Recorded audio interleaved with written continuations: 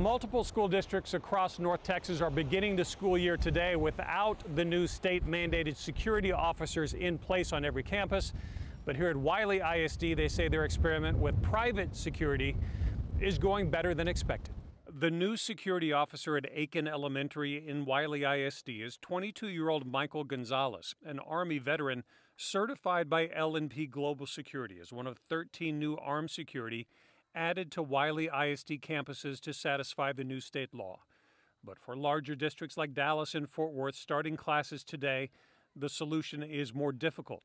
Dallas needing more than 160 additional security personnel, with the September 1st deadline set by the legislature difficult, if not impossible, to meet.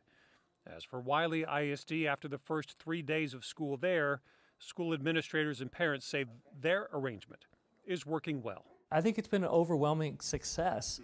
I know the principals and staff are just so thrilled to have somebody here that is focused on the security of the school.